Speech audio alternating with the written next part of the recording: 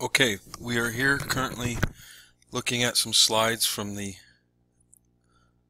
various methods we use in the Triphasic Training Exercise Manual, and this one's based upon the ankle rocker.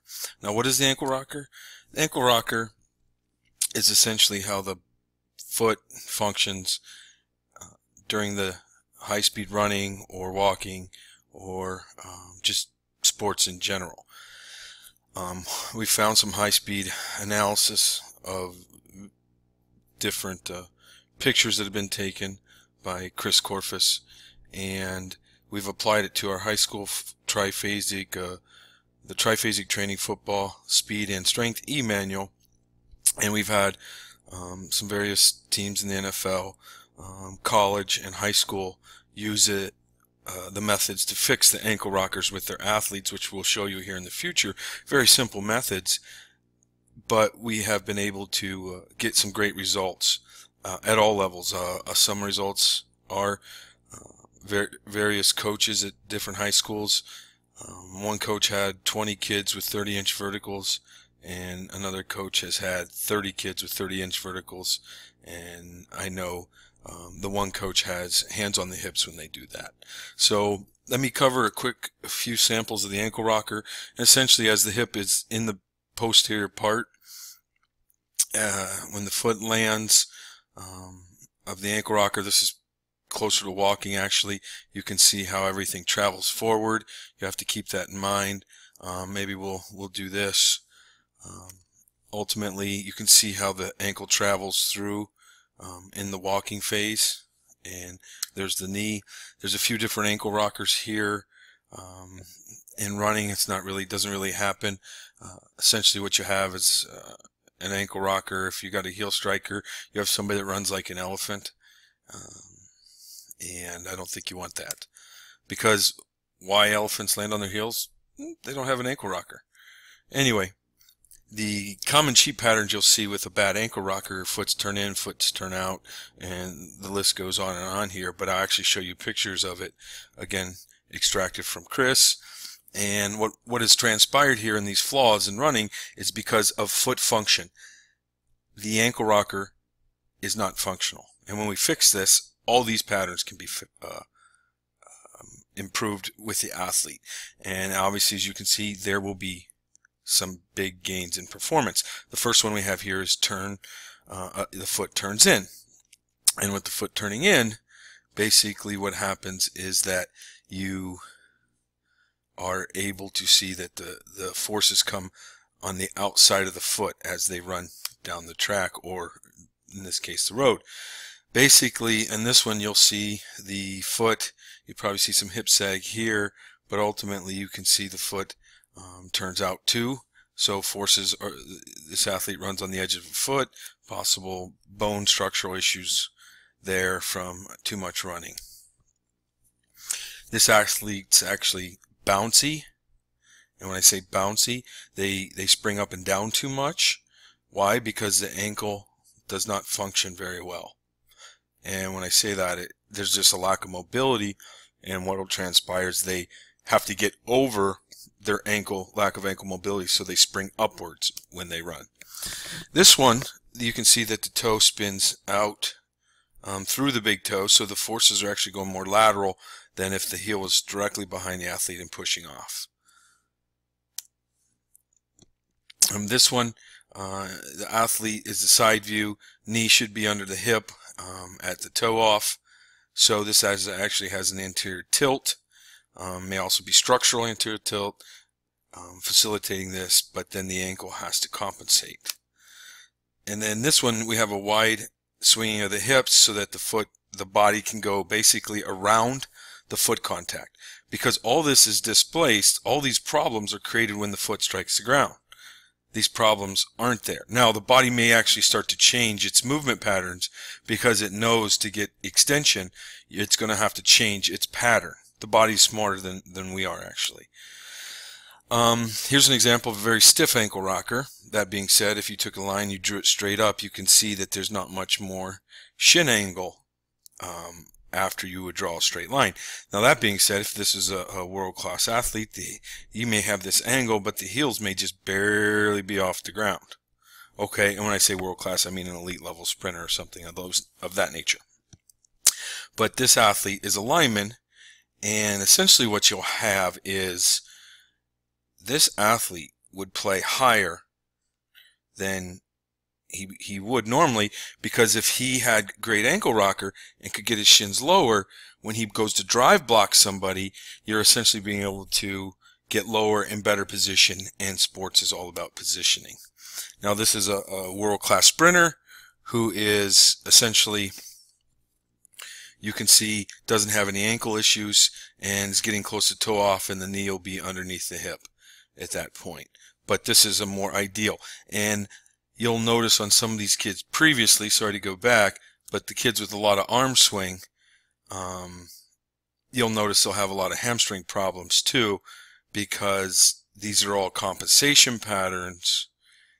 And are the compensation patterns causing a hamstring problem more possibly, or is it the other way around? But the point becomes, is you can see this particular athlete has very high level performance in regards to his ankle rocker. So, and this actual athlete again is moving around, the hip shifted out. So one major point here that I want to make is that when this athlete runs, if the foot should be directly under the hip, there's a sign also that this is a bad ankle rocker, but also that the hips can be weak. And in the exercise manual that we have here, at one point we'll address that in the exercise manual that we are making this video for. Now, understand the next point is that with this particular athlete, this athlete I believe ended up getting drafted. He was a lineman in the Big Ten, and what happens is, let me go back, I'm sorry. What'll take place is you can see these vertical forces that this athlete has is a very effective straight up and down in that sense. So when I say that, notice that he can bend his ankles a little bit more, and actually as he accelerates, his ankle was even farther more bent. But you can see the hip and the knee on the opposite leg are pushing down. So the forces are vertical here, straight up and down. The foot helps you transpire in your body position, because center of mass will move this way, foot still connected to the ground, and that'll push you horizontally. You can see how this world-class sprinter, between acceleration and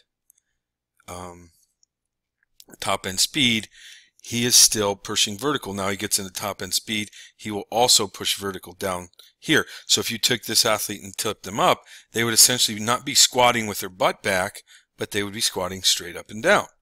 And then the foot is such a big component. Essentially what will take place is that the foot will transfer all the forces from the hip and the knee that are being driven into the ground. Now, you have to realize that these particular athletes, in all the positions they get in, look here, this athlete is stopping with this leg in a more conventional position of the squat, but with the sport back squat, you can see that the real driver here is essentially that this leg is pushing straight down, his foot is underneath his hip. If this foot's forward, if this foot's back, you will take time and put it on his pro agility or changing directions. Okay? And that being said, so you want, here's a coaching point, foot underneath the hip. Optimally bend your knee and ankle. Now, you'll notice that this athlete might be coming out or finishing going in. It looks like he's possibly coming out. Now, you rarely ever see your athlete push off in this angle, and this is actually pretty good form. However, but this foot's doing all the pushing, and then by the time the center of mass travels, this leg will be higher and start to push vertically also, with the hip will push straight up and down. You can see the same thing here. What will transpire is that the foot, this leg's using the brake, but he should place his foot directly underneath his hip. And what transpires here with this ankle rocker is that they can stop, absorb more force, and reapply force in better positions with a good ankle rocker and a positive shin angle.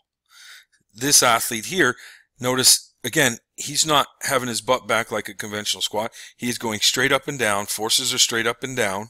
He's pushing off this leg straight up. He is bent over, but that's just because he has to touch the line. Athletes with good ankle rockers will go straight up and down, play in better positions. They will change directions better. They will also play lower in sports. Now, everyone talks about power in sports, and it's great, but I want to ask you this. This is a power lifter who's got his butt back, an extremely strong person, but who's rated in a better position to generate power? This athlete would have to bring the weight and the center of mass underneath him to produce maximal force at the top. This athlete is in a better position, straight up and down, ready to push on the ground extremely hard and extremely fast. This athlete will generate power more quicker. Now, I'm not comparing the two athletes. I'm just telling you the position is more optimal on the right side for this athlete to produce power quicker. Now, what you'll see with this slide is that in hockey, the same thing transpires.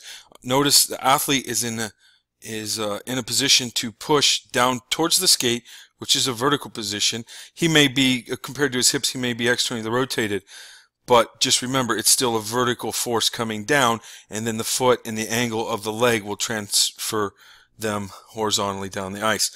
Same thing with this athlete. Notice straight up and down position. So this is why we promote a sport back squat, and we'll get into that. What we found, and people would say, well, this ankle rocker stuff's not important, but what transpires is that if you have a great ankle rocker and can get a positive shin angle and still hold the positions and be very powerful, you will skate lower, and all skating coaches want that. Because why? You can generate more power over a longer period of time. Now, here's some classic athletes, and maybe there's a reason they're good. One of them is, notice this athlete here, Walter Payton. He has a very positive shin angle compared to his ankle. His knee, and he hasn't even reached it yet, his center of mass will come over here, and this angle will even be greater. Same thing's transpiring here. If their ankle rocker wasn't functioning correctly and this foot collapsed, what transpires is that they will definitely not produce the power and be able to move this way. Look at this, Barry Sanders. If you drew a straight line, knee goes in front of the toe so much, it's pretty amazing. Michael Jordan, if the inside of his ankle rocker collapsed, he would actually have to play higher and couldn't change directions as well. These are all examples in sports of some pretty good athletes. Again, Usain Bolt, hips, knee, vertical, okay? Vertical forces from the hips and knee, vertical forces on the opposite leg from the hips and knee. This leg is in maybe the traditional squat position, but what transpires is center of mass travels here, foot strikes the ground. The shin angle essentially will be almost parallel to the ground on the second step here. Not almost, but it'll be close. So, but the point is that these forces are always vertical from the hip and knee, and this is why we use our various squat methods. Now, the ankle rocker exercises to produce such good quality ankle and joint stiffness and function are essentially, your coaching points are essentially on the down phase. If let's say you're doing a squat, always lift your toes up. Try to maintaining your arch. You will push your knee in front of your toe as much as you can while maintaining your arch and keeping your toes up and putting the heel on the ground, keeping the heel on the ground. Okay. During the up phase, we emphasize short foot. We essentially squeeze the toe, which then will cause your glute to fire at that particular time. Now let me see if I can bring these up with a YouTube video. It worked. Not sure we need the noise, but you can see. Let me try that again. So you can see this athlete just with the ankle wipers, he is actually just pulling his foot and toes up, and he's rotating, internally, externally rotating his foot as much as he possibly can. Now the key here is to move your foot as much as you can while keeping your knee still.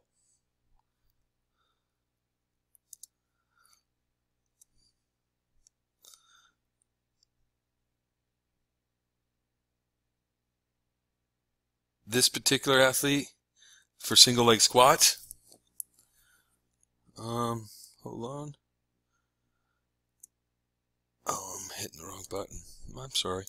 So here the athlete will go down, try to keep his toe up, keep the shin from collapsing, and push the knee in far in front of the toe while keeping the heel on the ground. You're pushing the knee forward, heel on the ground, and keeping your arch up. There it is. So there we go.